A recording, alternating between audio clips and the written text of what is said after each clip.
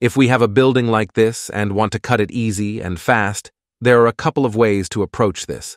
One is to go with Boolean using a box cutter.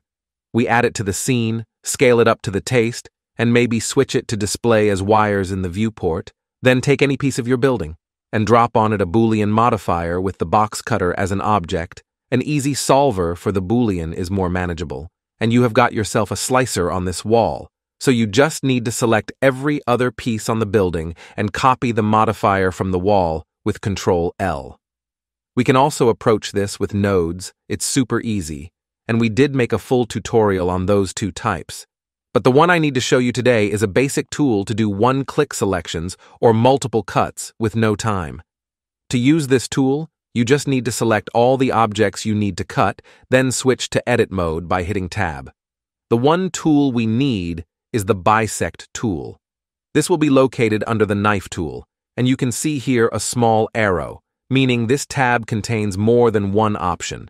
So hold the left mouse button on it to select the bisect slicer, then make sure everything is highlighted by hitting A. You can now switch to any view front or top, then with one click, you can cut through all of it.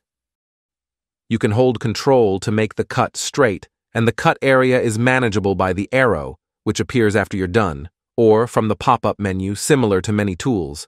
But the options we need are the three checkbox, the fill, and the clear in and out. The clear ones will cut half the shape based on the cut direction, and if you check them both in and out, you will get a fine-looking section for your building, which can be adjusted using the number on the menu. You can even make it into a 2D plan by flipping the cut direction to horizontal, and you might notice that the fill sometimes goes crazy, so you need to work the numbers around if you have it on. You can also check those three boxes before you start from the top, so go with A to highlight all, then slice and repeat the process to cut any shape you have, easy and fast. I do wish it had an array option for multiple cuts, or if it takes modifiers on it, but that's what we have to work with. Still cool for fast sections. And that's it.